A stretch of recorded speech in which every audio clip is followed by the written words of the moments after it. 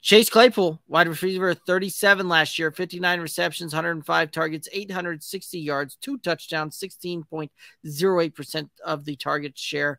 Thoughts on Chase Claypool? If they can get his red zone efficiencies up, I think this might be the guy you see take a bit of a step up, right? Um, Only 2 touchdowns for Chase Claypool is ridiculous. I mean, the guy stands head and shoulders above everybody else on the field. Obviously, he's a deep play threat at all times.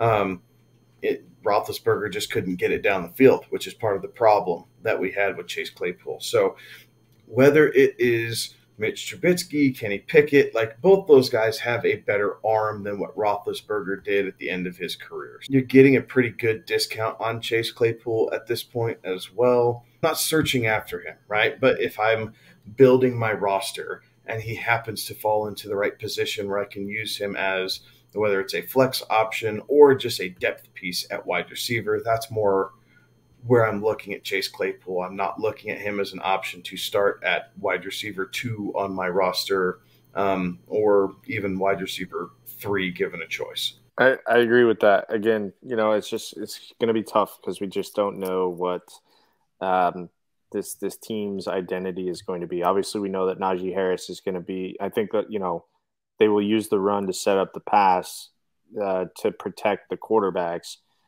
which means that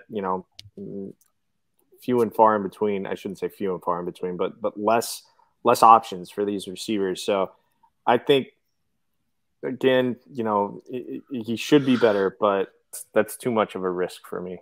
Actually, I think all the risk is pretty well taken out of it when you factor in his ADP coming off the board at like 110. That puts him in that kind of 11th to 12th.